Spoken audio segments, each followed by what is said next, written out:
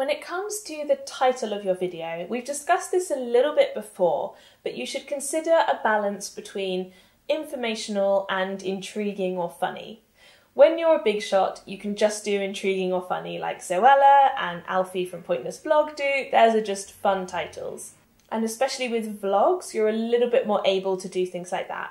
Whereas if it's an informational video, maybe a review, maybe a business, you want to make sure it's a bit more informational about why someone should click that. What are they going to get from it?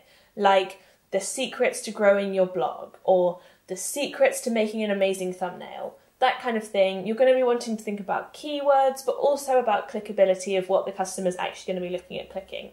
So try and use something creative, something enticing, and get that balance between informative and funny. Another little thing you can do to make your title stand out a little bit more is use Unicode.